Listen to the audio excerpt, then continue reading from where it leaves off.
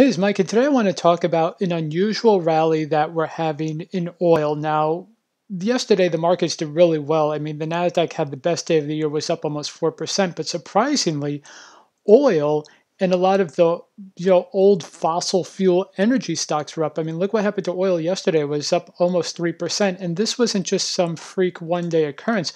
Oil has been rising even in the past 5 days when the market was not doing that well.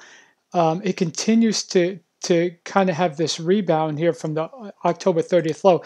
And I'll tell you, I am completely stumped why this is happening. Yeah, there was an oil buildup, but typically in November and December, oil will not go up for any reason. So to see it going up now is a little bit unusual. I don't know if this is just a little quirk, a little bottom feeding maybe, or if this is going to be the start of a rally. But I just thought I'd point it out to you because it looks like it has the potential maybe to go higher. Now, I'll be honest and I'll tell you that I don't think the long-term prospects for oil are very good just because now we see renewable energy and EV vehicles are hitting that sort of inflection point where it's going to become mainstream and we're going to see a lot more people get away from fossil fuels.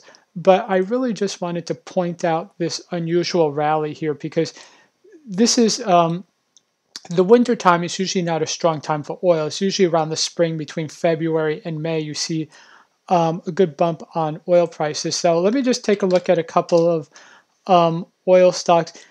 Exxon, I've already talked about Exxon. I don't think this is a stock that is going to be doing well at all.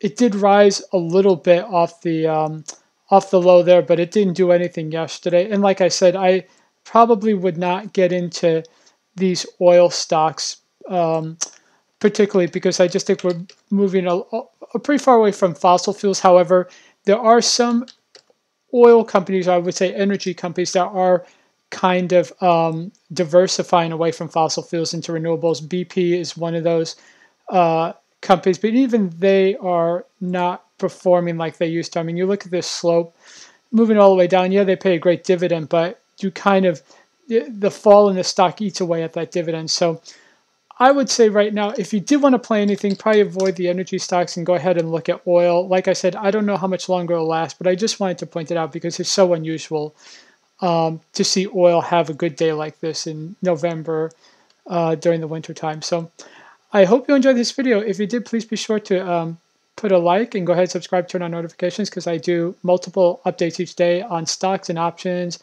trading strategies, and other stock market news. Okay, thanks. Bye.